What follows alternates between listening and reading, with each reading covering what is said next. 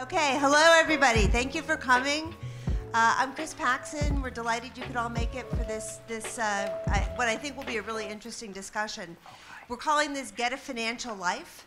And I'm here with Julio Reyes, who is the director of the UFLi Center, and I'll be introducing our guest in just a minute. I think the preface is when students are at Brown, they're thinking a lot about their life at Brown, and that's what you should be doing. And thinking about navigating classes and social activities and everything else that you do. But these concerns about what happens afterwards with your financial life seem much more distant. And our speaker is somebody who's really spent a lot of time thinking about how young people especially should navigate finances, think about planning, and you know, get a good start once they leave college. So she is Beth Kobliner. She's an expert on personal finance, and she's a former staff writer at Money Magazine. She's authored 2 New York Times bestsellers, Make Your Kid a Money Genius, Even If You're Not, and Get a Financial Life, Personal Finance in Your 20s and 30s. So Beth was appointed by President Barack Obama to serve on his Advisory Council on Financial Capability and did some great work there, and spearheaded the council's moneyasyogrow.org platform. And of course, one of the reasons why she's here is that she's a very devoted Brownonian. She is a member of the President's Leadership Council. She's a Brown alumna from the class of 1986. So before we get started, this is what we're going to do. We're going to show a brief video clip, and then Julio and I will have a discussion with Beth for a little bit, and then we'll open up the floor for Q&A. So again, thanks for coming, and let's do the video. Thanks. What's the best thing that you could spend your money on? Candy? No. Uh-huh. You know what money is? Yeah. I have a lot of money in my boot. In your room? No, in my boot. In your boot? It's like a piggy bank, except it's a boot. Oh. So I will put my money in this. Okay. High five for that. We'll begin with just, what prize do you want? The big glasses. That'll be 8 tickets, please. I don't have enough. We have a situation. I could give you the glasses if you choose to take out a loan. That means I'm gonna lend you 2 tickets, but then you have to come back to my house next week with 9 tickets. Here to explain more about that is New York Times bestselling author Beth Kobliner. Hi guys. Kate's offer may sound great, but be careful when you borrow. It can cost you lots of extra tickets come payback time. See you later.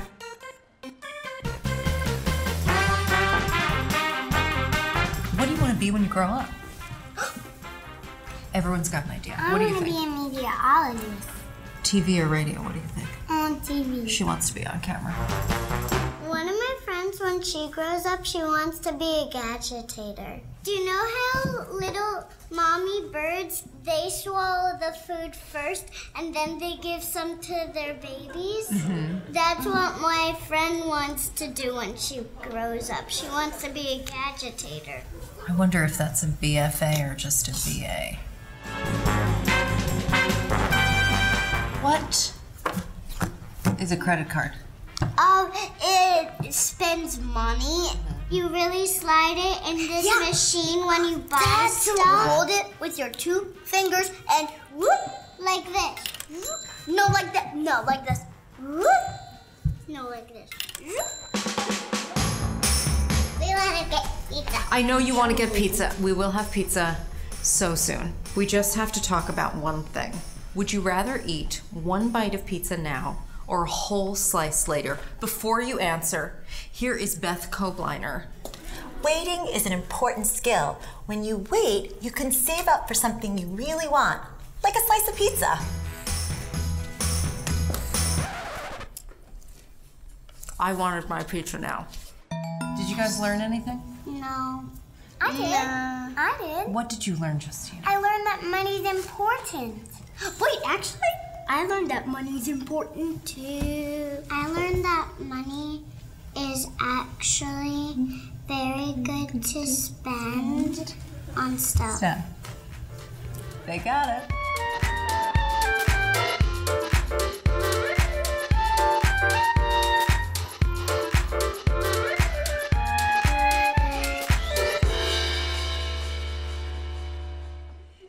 Great, thank you. Come on up.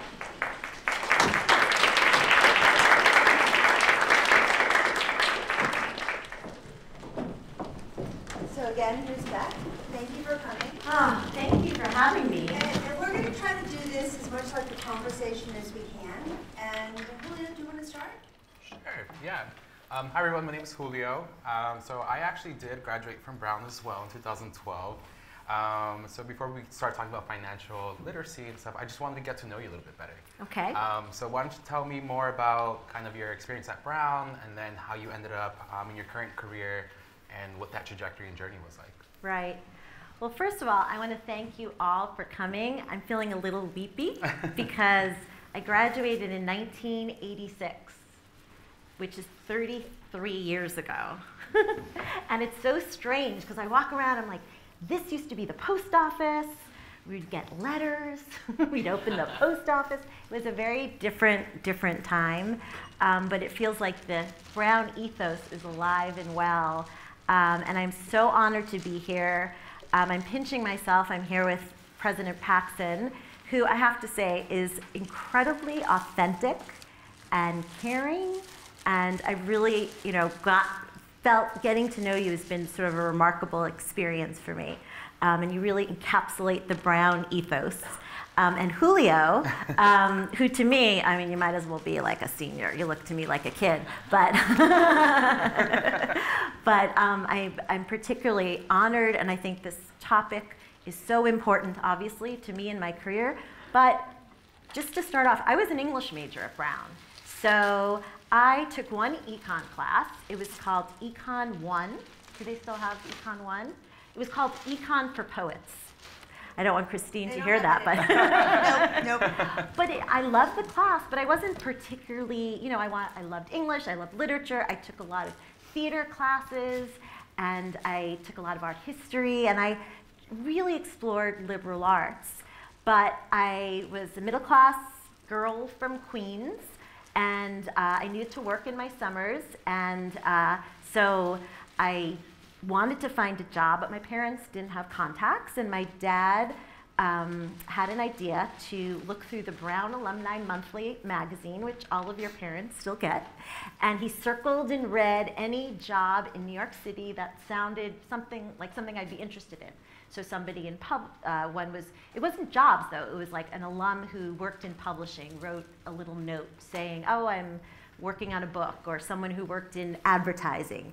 And that was how I got to meet different people, had different summer jobs. I worked at a consulting firm, I worked at a publishing company, and my final experience was a man named Joel Davis, who's a Brown alum, contacted me and he said, I represent this woman, Sylvia Porter, who's the first person, certainly the first woman, to write about personal finance, meaning how to save, how to get out of debt, how to spend money wisely. And I was an English major. I knew nothing about that, but I took the job and I was her research associate, and my English major skills taught me how to research, how to communicate, how to express yourself. So I kind of learned on the job. So to me, the big takeaway for me is I just wanted to say this, that your concentration is not necessarily what your life will be or has to be,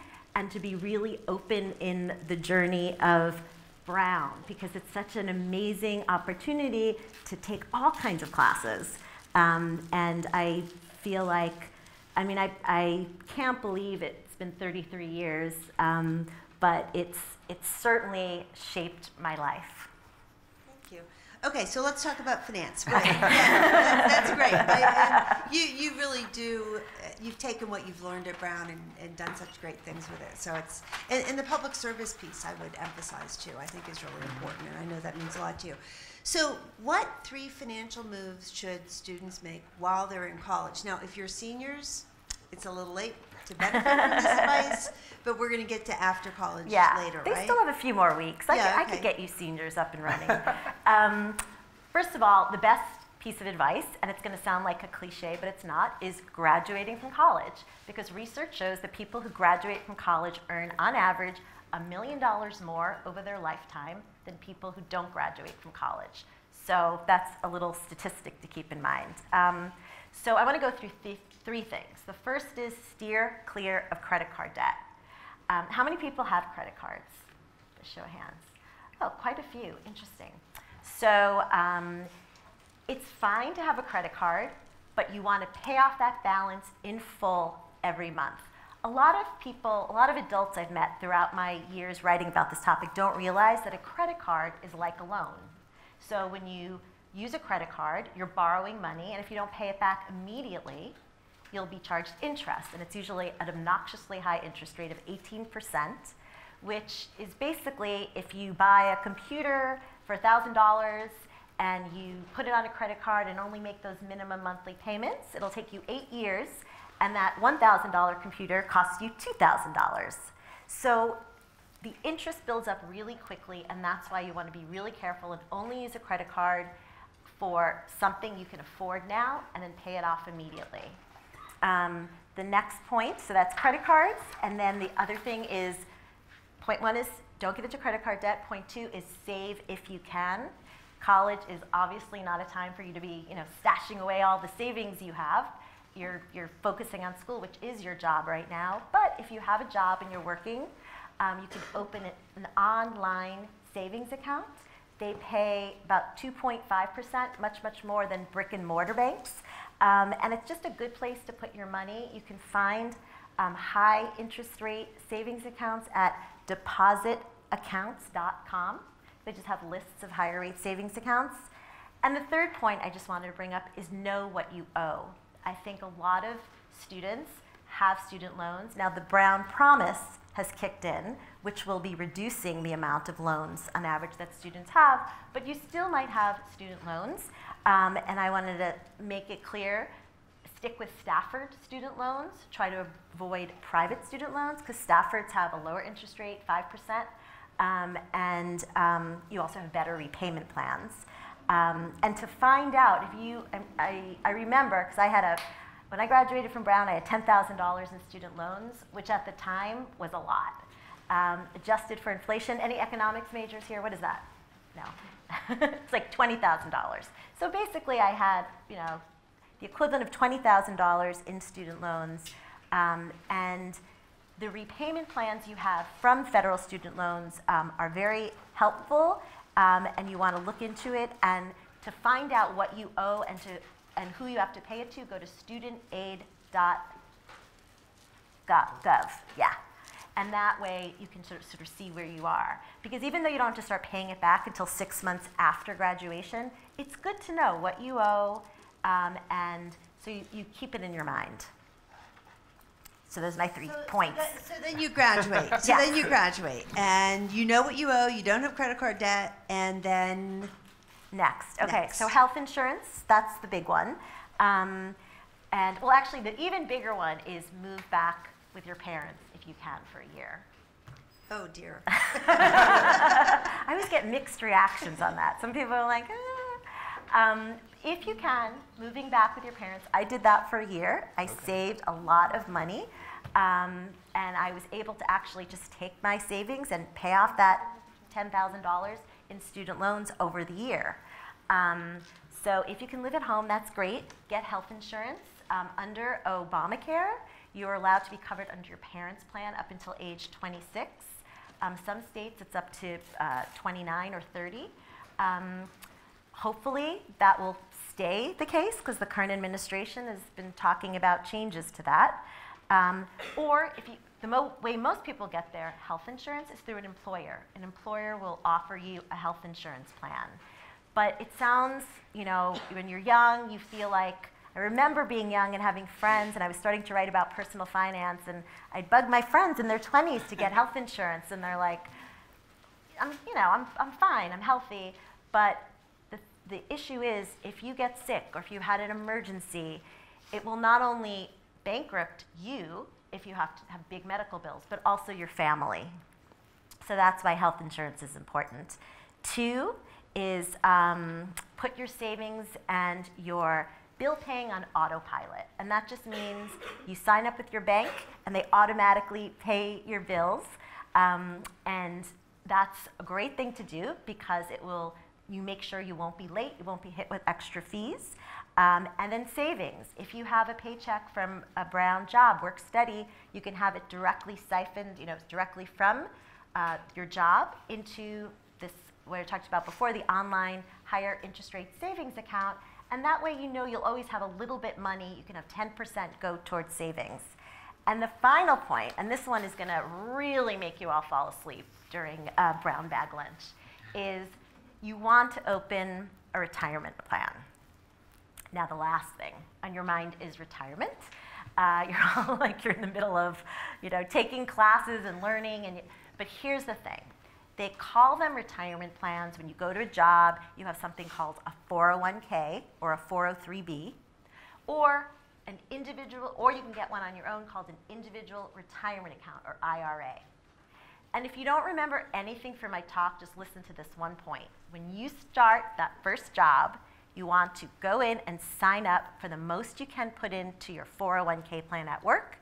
And if you don't have a 401k plan at work, open this Roth IRA. And the reason is they're called retirement plans, but they're really super smart savings plans. And they allow your money to grow free from tax. And when money grows free from tax, it grows exponentially quickly. I have to be careful because President Paxson is an economist. It grows very fast. And so here's an example. I was going to use you too, if you don't mind. Yeah, sure. So let's start with Julio. Let's pretend. When Julio turned 20, he said, oh, I'm going to save $1,000 a year because in my retirement plan. And he saved every year. And then when he turned 30, he stopped. And he said, I'm just going to let it sit here and grow. So he saved $1,000 a year from 20 to 30 and stopped. Christine partied in her 20s. and then when she hit 30, she said, oh no, I have to start saving for my retirement.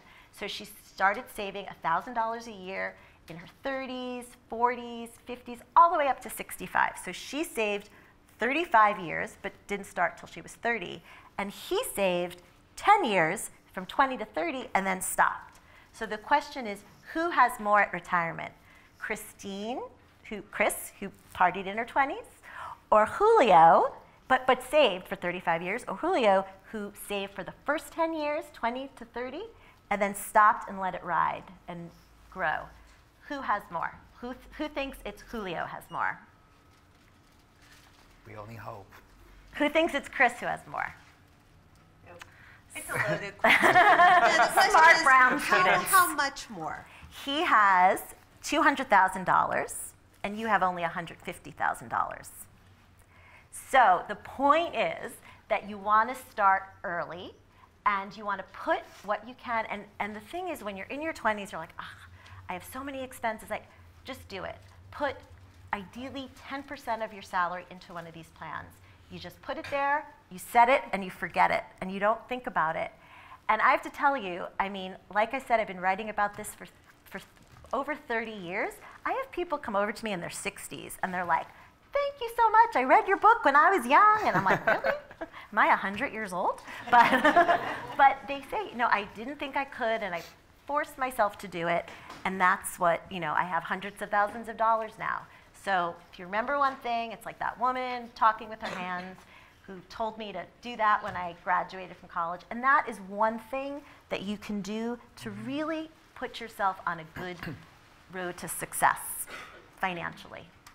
And there are no minimums in what you put into these things, right? No, you can often put, right.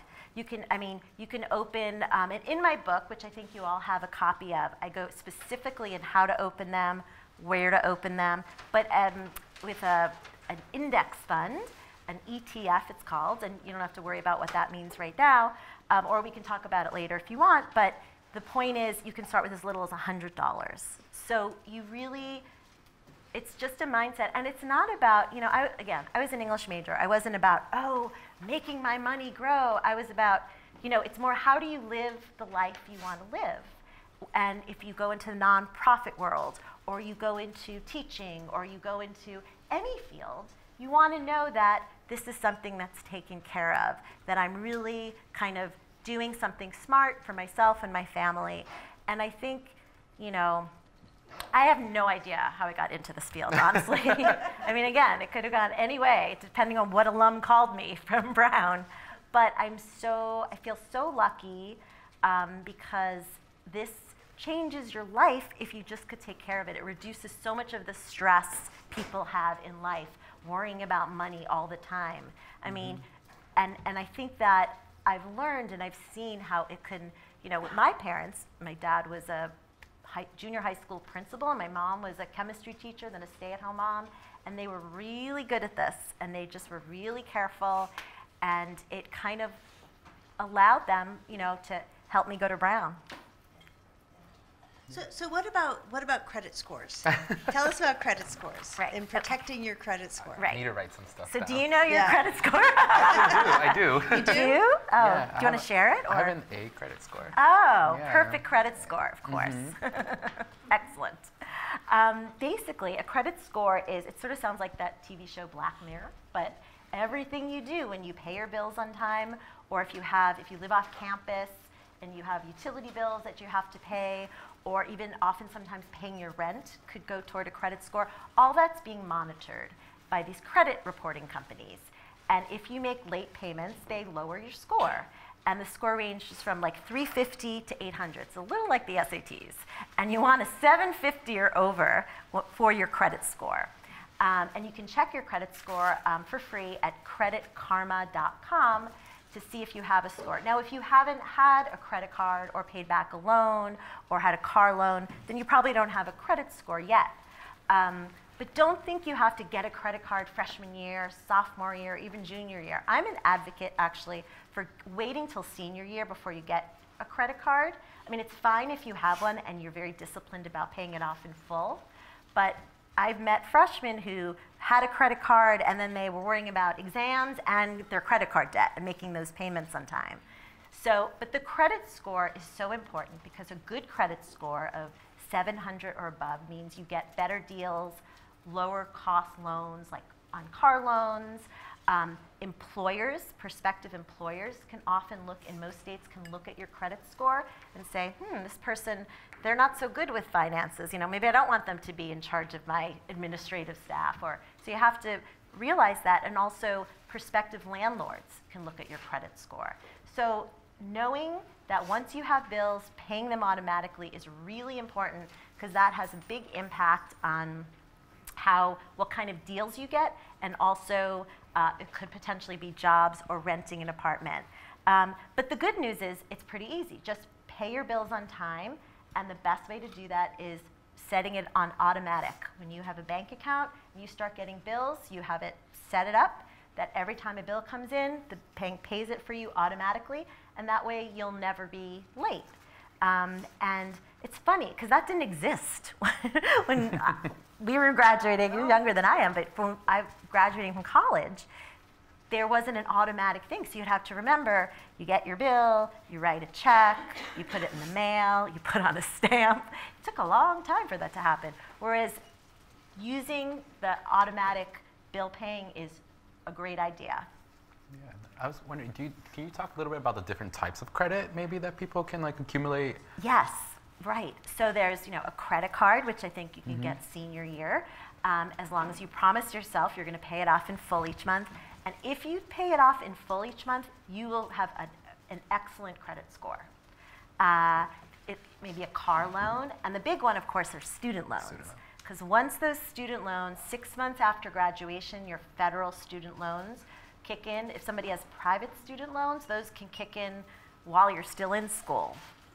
But you have to, again, set it automatically, pay those student loans, because the benefit is if you have student loans, you're building your credit score. That's excellent, as long as you don't miss a payment. Because even one missed payment could drop your credit score by 100 points. So suddenly you go from an 800A to a B. And there's no SNC in the credit scoring world. Little Brown joke there. But so those are the ways you can build up your credit score. Some credit scores look at your utilities, if you're paying your electric bill or your phone. You know, you want to make sure to be on time for all those bills because that is what goes into your credit score. Yeah, I remember when I was relocating back to Providence for this job, I had to open up a bunch of accounts for different things, and I actually got a free sound bar just for signing up for cable. Oh. It was amazing. $200 purchase, free. Excellent. Yeah, so Tip down. so I wanted to ask about, I remember when I was graduating from Brown and leaving and being really worried about building up my credit, but also wanting to save money, but also thinking about the different expenses I would have and how I would spend money. So I'm wondering if you have any suggestions or just general thoughts around like spending, right, and the different pressures we encounter with that. Right. Including peer pressure. Yeah, yeah. I remember, so this morning I got up early. I couldn't sleep last night. I was just so excited. And then I walked up Thayer Street. Oh, and I'm wearing the earrings that I bought in 1984, everyone, on Thayer Street.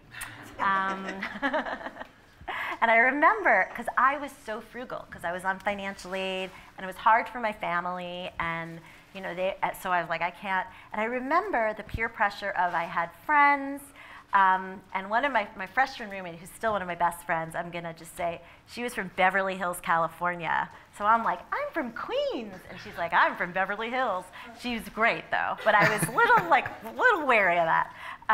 But you know, kids who had more money and they would go out, they don't have Big Alice's ice cream anymore. So that was a great place.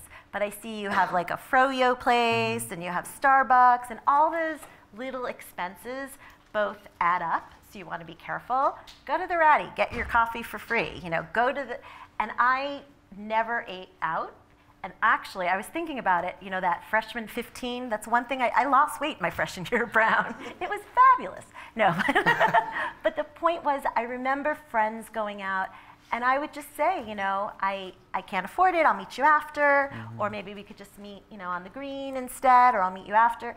And if you say that to people, I think your generation is better at that, and more open about that kind of thing, and more, am I right? Or yeah, I think so. You're like, eh. But I think in general you can say that, and if you say that, you'll also help probably, you know, half a dozen other of your friends who also don't have the money for that kind of spending. But I did splurge on these. They were probably like $6. But it was, if I amortize it over time, that's a pretty good investment. Pretty good deal. Yeah. So what advice would you give your senior year self now? What mistakes did you make? Right. I'd say the biggest mistake I made, and I hope this resonates for you guys, is I just worried too much. I worried about, oh, you know, I remember being a senior. I went to the bookstore. There was an independent bookstore near the Brown bookstore, and I went in there and I got this, I didn't buy it, I just sat there and read it, What Color is Your Parachute, which is like sort of the career Bible for our generation. And I started to cry. I'm like, I don't know what I want to do, you know? And at Brown, there's so many wonderful classes, but then you think, well, how does this translate into a career? And my mother said, don't worry about finding a job, the job will find you, which maybe doesn't make that much sense, but the essence was true. It was, you put yourself out there and let your journey be, I mean, I don't mean to sound all, you know, all brown, but let your journey be what it is, because you never know. You know, I was an English major and I have a passion for financial literacy. I think, you know, financial rights or civil rights, I think it's so important, and I never would have guessed that. So being open and don't spend too much time worrying or feeling like, ooh, I have to be a STEM major. I mean, being a STEM major is great, but don't feel like you have to. Like your story is sort of like, did you want to tell your? Sure, yeah, we were talking earlier and I mentioned that I came into Brown thinking I wanted to do biomedical engineering. Didn't do that. Instead, I graduated with concentrations in sociology and Portuguese and Brazilian studies. Highly recommend taking the Portuguese class. Really great here. Great department. But yeah, I think my initial concerns were money, right? So the reason why I wanted to do biomedical engineering, because it was going to be frugal. I knew I would get money from it. I needed to support my family and help with those things. But really, I think the open curriculum allowed me to kind of explore where my passions were and really find an academic department where I could speak about my personal experiences, but have the language for that, right? And also, Google did a study, and they said they looked at their top performers, Google, and they came up with the 8 most important criteria of a top performer at Google, and dead last was having technical knowledge.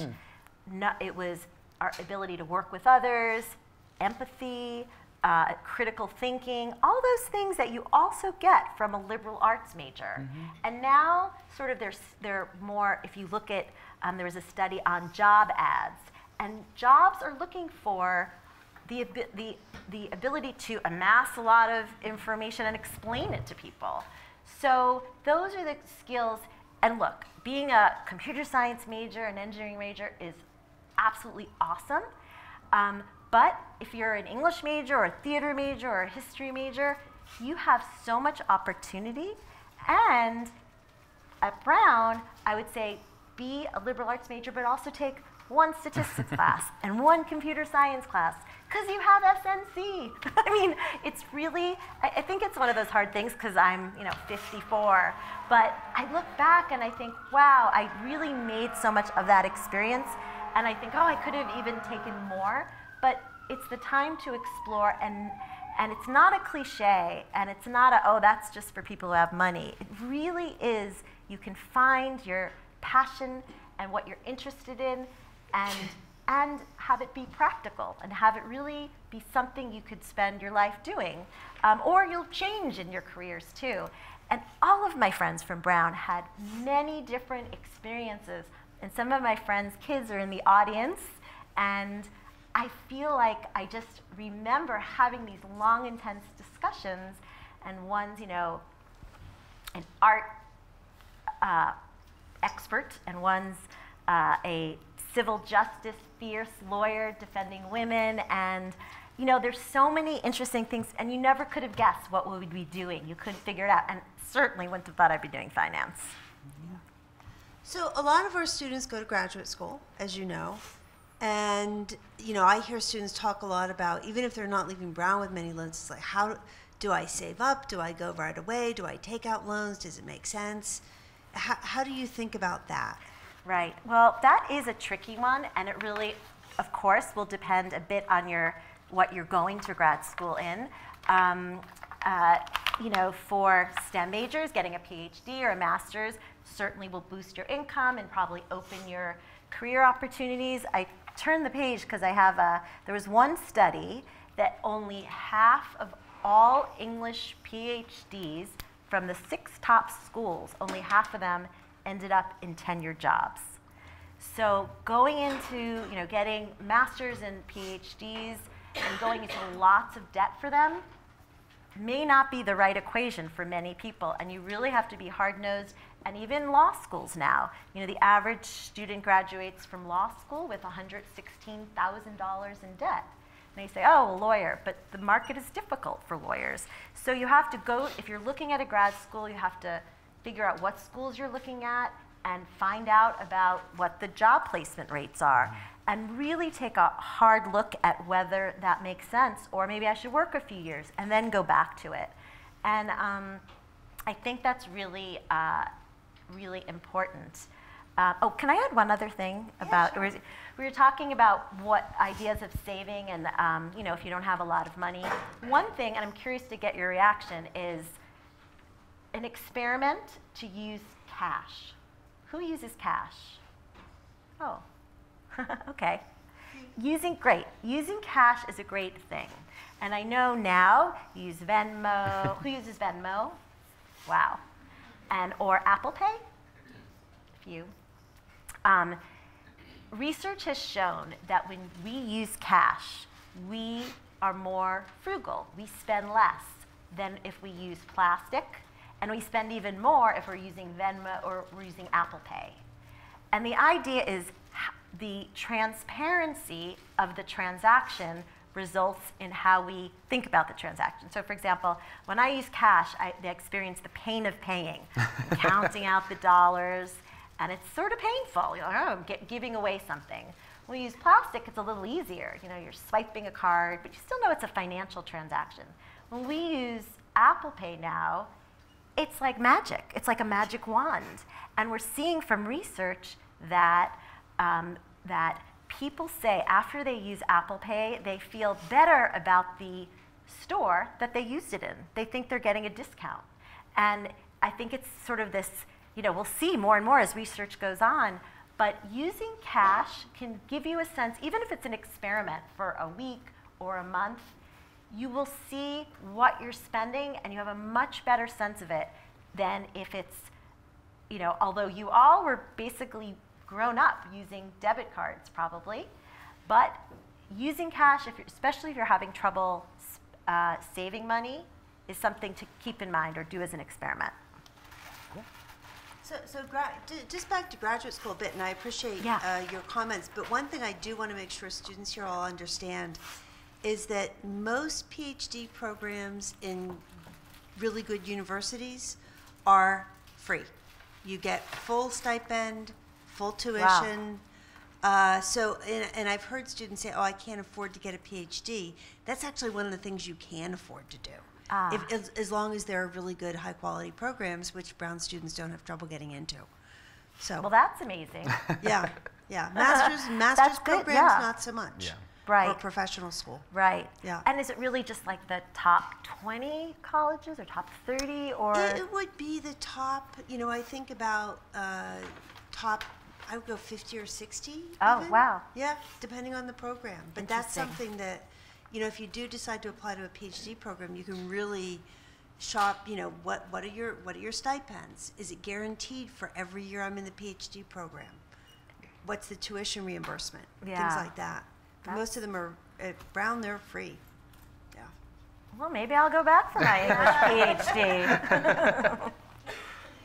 So I want to open the floor to questions, but I was wondering, you did mention earlier, you know, sort of working with women in finance, and do you have any advice for women in the workplace that's different?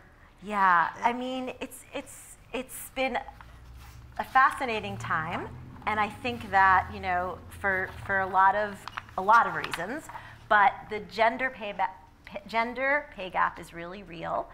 Now there are more articles writing about basically the parenting penalty, which is really, in many cases, has been called the mothering penalty, because women typically, not always, but are the ones to take off when you have a child and take care of a child, or take care of an elderly relative. And those lost years of working means not only less pay to women, but also fewer raises and being out of the workplace and not getting the promotions. And so clearly that's one fundamental reason why women aren't paid as much as men. But there was a study that came out that showed female grads today, so those of you who are graduating, earn 7% less than male graduates. And you think, oh, well, maybe is it that men do STEM more and maybe women are, but this study looked at men and women with the same degrees, the same majors, concentrators, and the same, what was the other one? Experience level, exactly. That same jobs, same hours, same education. The exact same jobs, same hours, same degrees, that women are paid 7% less than men in this study, right out of college. So that would be a pretty clear indication that there's some discrimination going on, and the more we pay attention to that, obviously that will make a difference. And also I've experienced myself and seen women tend to negotiate less. I'd be curious to hear your perspective, but I remember when I got my job at Money Magazine, I was working for Sylvia Porter, and I got a call from this person from Money Magazine. He said, I want to make you an offer, you'll be a staff writer. I was so excited, Time Inc., how great. And he called and he said, $30,000. I'm like, great, that's wonderful. And then he called back again. He's like, you know what? This guy, Landon Jones, he said, I'm sorry, you know, that's too little. I want to give you more. And I'm like, no, it's fine. It's fine. I mean, I'm living in Queens with my parents, and what was I thinking? You know, I wanted to be agreeable and easy, and I realized that women don't, it's a studies show men negotiate 4 times more than women. So it's important to gather, before you go for a job interview, look at Glassdoor, look at recruiting ads. If you know someone in the company you're applying to, and you know them well, it's okay to ask them. Say, what should I ask? Because I had a friend years later who came to Money Magazine. He was applying for a job at Money Magazine. And I said to him, he's like, of course, no stereotypes, but he's like a male. And he's like, how do I negotiate? How can I get more money? And I said, well, you know what? Honestly, ask for $10,000 more than whatever you have on your mind, because they want you, and I think you'll get it. And sure enough, he did. And so you can't be obnoxious, but you need to women need to have the confidence enough to look at what people are getting and really do your research and ask for it. And I think, this is something your generation is so smart about. Men and women are smart about it, but I feel like, we're seeing such amazing change. How do you feel? And we want to see that pay gap go away. Exactly. We really do. We do. It's crazy. No, I've observed the same thing, and both on the kind of, I think every job I've been offered, it's like I've just said, okay, right? Because I want the job, and money shouldn't be important. Could you imagine President Paxson, brilliant economist? She's like, oh, that's fine. Yeah, that's fine. But I've also hired many, many people, and you do see the differences in negotiating style. And what I try to do is I really look at, when we hire people at Brown, we look at comps. We look at what's the 25th, 50th, 75th percentile for the position, for the experience, and try to make sure that we're being fair. Because what I've discovered is, if you hire somebody in at a salary that's too low, they're going to find out, and they're not going to be happy about it. And that's really not a good way to start a good, strong employment relationship. So, do you have advice for women, like how to approach it differently, or?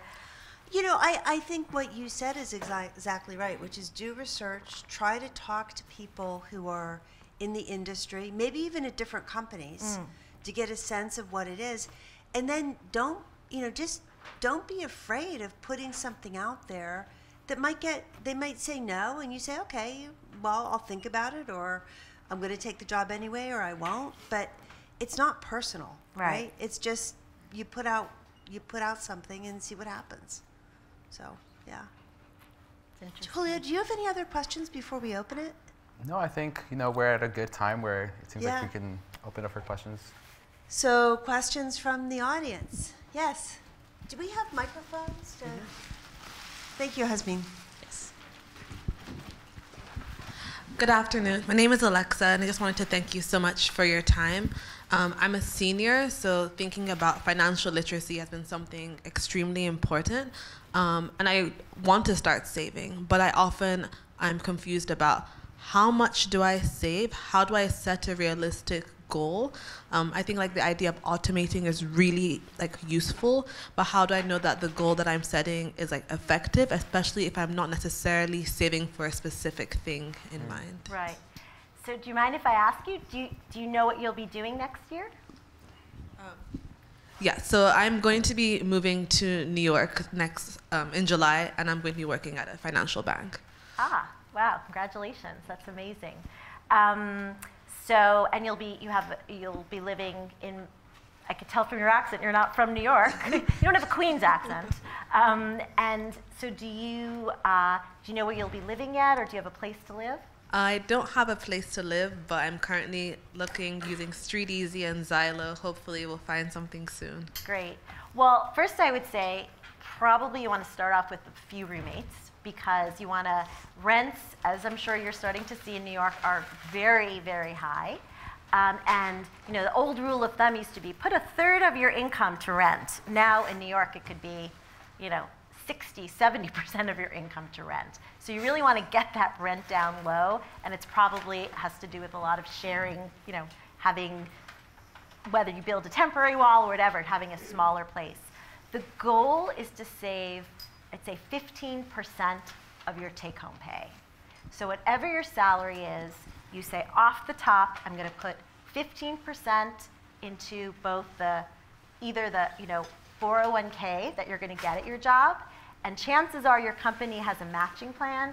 For every dollar you put in, they'll put in $1 or 50 cents. So that's free money.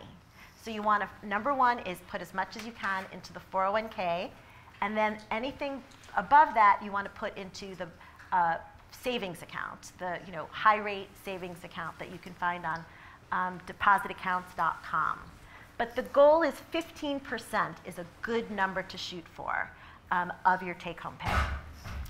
So Beth, can I follow up on one thing? So we have people who are going to be thinking about saving, but they're also thinking about paying off student loans. And I did something early in my life that I think was probably not a good idea, was to feel like the most important thing I could do was pay off my subsidized student loans as fast as possible, when I could have earned more if I'd saved that money. So how do you think about people thinking, right, you want to make the student loan payments, but do you try to pay them off early or right, let them ride? So here's a quick way to look at it, particularly for liberal arts majors. So if you have, say, a credit card, and say you built up a little credit card debt, and it's charging you a rate of 18%. Paying off a credit card debt that's charging you 18% is the equivalent of earning 18% on your money. So that's a good deal. You want to pay off high rate credit card debt. If you have a 401k that offers matching, that means for every dollar you put in, they'll put in $1. That's 100% return on your money, right? You put in $1, they put in, that's 100% return. So priority is matching plan in a 401k, paying off high rate credit card debt, but your federal student loans are much lower interest rate. It's like 5%. So you have to say to yourself, is there somewhere I can earn about 5% on my money? And that's when it gets a little, you want to put half of it in paying off your student loans. You never want to be late on your student loan payments, but then you could put the other half of it in savings. So it's just look at the numbers and pay off that high rate debt most quickly. And it's a feeling of, I want to get out of the student loan debt, but that doesn't necessarily make sense. You'd be much better off putting some of that money, instead of paying off the low rate loans, putting it into a Roth IRA or a 401k, because you know your money will grow very quickly. And also, if you do public service, if you have if you're in the nonprofit sector or any kind of public service, there are loan forgiveness programs. You want to be, this is really important, you want to be very careful that you follow the rules exactly as spelled out on the website. I have the website here. It's, let's see, it's on studentloans.gov, and search for public service loan forgiveness, because it's been horrible. This past year, only a few hundred people had their loans forgiven after 10 years of public service, even though they were promised it. So the rules are very tricky, but if you go into public service, absolutely make sure that you know how to document what you're doing, so that 10 years from now, you can get all of your loans forgiven. If you can't make your payments, you could stretch out your payments and pay less each month. If you're out of work for a year, if you get sick, you can defer your student loan payments. So you don't want to just necessarily pay them off since the interest rate's so low, but you definitely want to pay attention and don't just forget about them. Because student loans, if you don't pay them, or if you can't even get rid of them if you declare bankruptcy, which no one here is going to do, but you want to be on top of it, but you're going to have them for a long time. I remember a pediatrician. I have 3 children. We went to the pediatrician, and he was probably in his late 40s, and he told me, yeah, I'm just about done with my medical school debt. I was like, wow, but it is a way of life, and he's like, I don't know if I'm going to go to medical school. But it's just a payment that you're making. And as I explained, going to school, even after you account for the loans and all the debt and the tuition, people earn, it's like $300,000 more than people who don't graduate for school. So it's a good investment, it's an important investment, but don't stress out about that one, especially federal student loans. Do not stress out about that. Other questions? Over here. Hi, my name's May, and I'm a senior this year at Brown. Thank you again for coming to speak with us. Thank you. So 4 years ago, when I made the decision to come to Brown, that was a tough decision for my family as far as whether or not we could make it work financially. And since then, I always told myself that when I have kids in the future, I want them to be able to go to whatever college they want to go to and not worry about it. But college prices are increasing at insane rates. So when should we start saving for that? And how do we balance that with, say, like saving for our own retirements? Oh, what a great question. That's so thoughtful. And you're the person who uses cash, right? Yeah. So you're like way ahead of the game. That's a wonderful question. And the answer is when you're a young person and you get that first job, you start saving for your retirement. And you put the most you can into the 401k, maybe a Roth IRA. And then you want to build up as much as you can in your 20s. And then when you have kids, there are other kinds of savings plans, which I talk about in my book, 529 plans, that also are tax-favored ways of saving for a kid's college. But it's more important to save for your own retirement than a kid's college because, first of all, kids can get financial aid that you got and I got. And also, who knows what 20, 30 years from now it'll be like for schools. There are all these things going on we don't know. But also, you can borrow for college. It's not easy, but you can't borrow for retirement. And you get to my age, and I'm very blessed because my parents, although they didn't have a lot, they were excellent savers. So they've been able to take care of themselves in their older age, and that's a gift to me because I'm not as worried about them financially. So I think you should get that job. Do you have a job yet? Do you know what you're going to do? Great. Get that job, save for yourself, and then once you have a child, you'll see these 529 plans, and then you could start to save for that. But focus on first your own savings and your own future. Good advice. Any other questions? I know some students have 1 o'clock classes or classes that are starting, so please don't feel like you have to stay if you have a class to get to. But I'd love to take more questions if there are any. Especially someone here wants to get into medical school. Yeah. Go ahead, please. Hi, thanks so much for coming. I'm a freshman interested in graduate school, and I was wondering about whether I should save my money in a Roth IRA or just put it in a savings account depending on the market.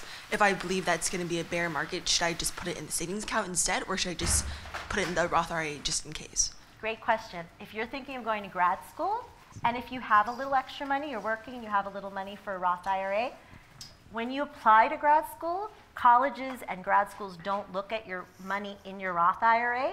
That's sort of protected and considered, off limits for the school. So if you're in that situation, you can do that. Put it in the Roth IRA because it won't be tapped by the grad school that wants to get at that money to say, oh, you have more than you. In other words, if it were in a savings account, they would say, okay, you have to contribute that to grad school. This way, it's protected. So I would say put it in the Roth IRA. Good question. There was another question, I think, another couple over here, right here. Thank you.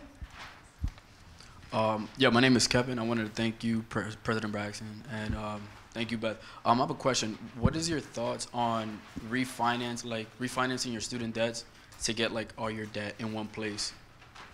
Great question. With federal student loans, you can.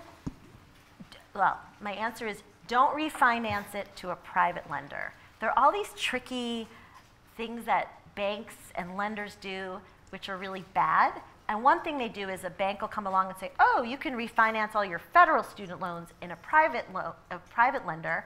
And that's bad because often, even if the initial rate of the lender is lower, it often can be variable. So they start with a low rate and then they pop up the rate. Whereas your federal student loans, if you have, did you say you're a senior or? No, I'm actually a sophomore. Sophomore. So your loans are probably at 5%. Over time, when you graduate, you don't have to do anything now, but 6 months after you graduate, you can look at it and probably you can consolidate them all into one federal student loan, but don't go to an outside lender. If somebody has private student loans, there is a way. So private student loans are ones that are offered by banks, and federal student loans are offered by the government. So if you have private student loans offered by banks, you can, and that's for relatively new, you can try to consolidate it and look for a lower rate. I have the name of the place. If you want to come over afterwards, I could tell you. Oh, it's privatestudentloans.guru. That's a place to go for private student loans. Oh, privatestudentloans.guru, G-U-R-U. And it's just a resource they'll show you where you can consolidate your student loans to get a lower interest rate. But again, that's only for your private student loans. Does that make sense? Sure. Great question. Savvy group. Oh, 2 more. Great.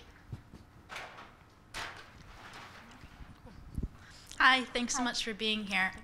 So I was very lucky that an older family member of mine set up an UTMA account for my education. And also I'm very lucky that I haven't used all of it towards my education here at Brown. I'm a senior. So there's still money left over in that account. Is that something that I should hold there? Because I've been told by my parents' financial planner that that could be used for like a home down payment or something like that in the future, or is that something that I should kind of roll over into a retirement account once I get a job? Right, good question. Do you know if it's in a bank? It's probably in just a bank account. Is it like in or do you know what it's invested in? Or? I do not know. I mean, I think for now, since you're a senior and a lot is in flux, I would hold it there for now, because to contribute to a retirement plan, it has to come out of earned income.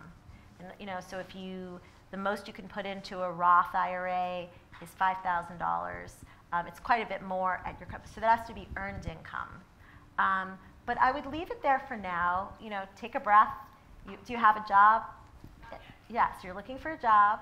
You'll find that great job, and you'll know it's there. The answer is you don't have to worry about it right now. Let it stay there, and then in a year from now, when you have this great job and you're already putting money in your company plan, then you could decide how you want to handle that. But using it as a down payment for a home or a security deposit to rent an apartment is a great use of it. One over here? Yeah. Hi, thank you for coming. I'm Nimish, a freshman.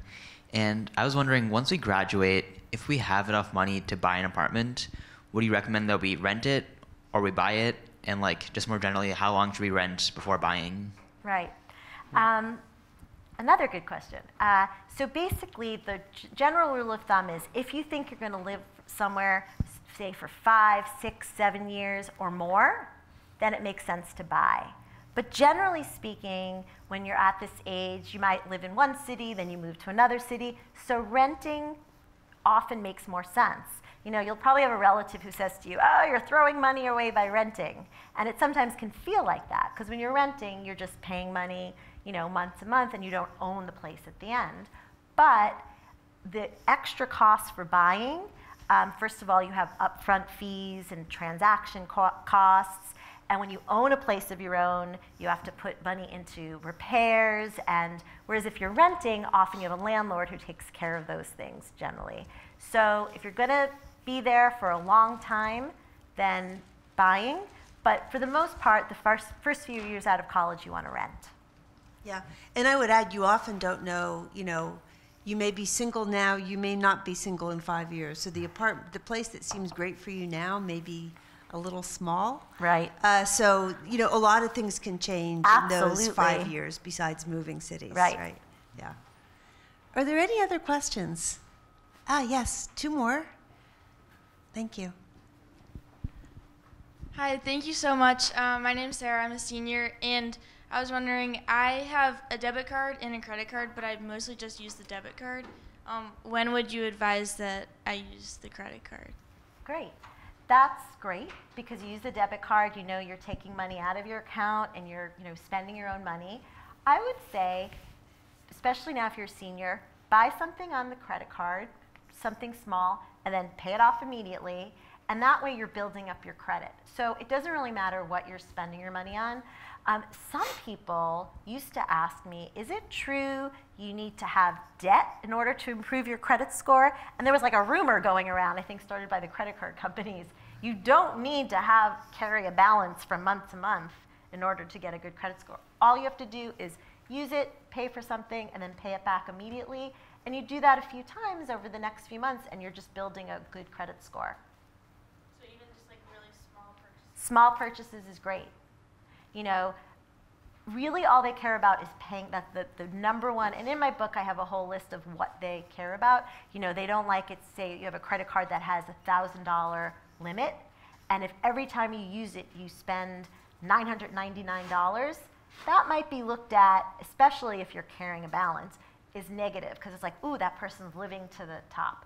So if you have your, I don't know what your limit is it like maybe $500 or $1,000, then do half of that. Spend, you know, half of that for something, and then pay it off immediately. Sure. And I think we have one more question right here. Yeah, thank you. Hi, thank you for coming today. I'm a senior as well. I'm looking into jobs in the education nonprofit industries.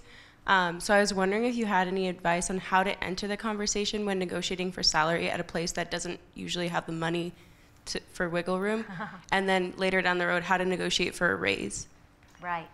Well, that's true. You know, not-for-profits are definitely struggling in many cases, but you're bringing your value and who you are and your amazing, you know, education, and so you have to think about yourself, you know, being mindful. You're not walking into a bank, you know, a banking job and saying, no, I want more, you know, but saying this is what, you know, ask around, look at what the average salary probably would be for someone starting out, and be realistic. And at the end of the day, sometimes for jobs we absolutely love and want, they end up paying a little less. You know, popular jobs, not-for-profit jobs, end up, you know, a lot of people want those jobs. So you have to sort of think of those trade-offs in your mind. But I would say educating yourself, and the same with salaries. You know, after a year, cost of living indexes, you know, cost of living raises are hopefully what goes on. In other words, you know, consumer prices go up every year. So at very least, companies, you hope they give you 2-3% raise each year. But when you go for that first review, before you get, you know, your paycheck or your raise for the next year, you can say, you know, this is what I've done, and be really concrete. You know, we took care of 100 clients before I came, now we take care of 200 clients. And I've, you know, worked up this project, or whatever it is. Being concrete and clear, and as Chris said, straightforward, I think is very important, and not, I mean, it's so lovely that you're thinking of, oh, they're struggling, but it's okay now for you to think of yourself and what you're after, and it may be they don't have enough money to meet what you think you need to live, but it's okay for you to ask for it. Sure. Do we have any other questions? Okay. I want to thank you for coming, and I hope you're glad to be back at Brown. Yeah, Thank you.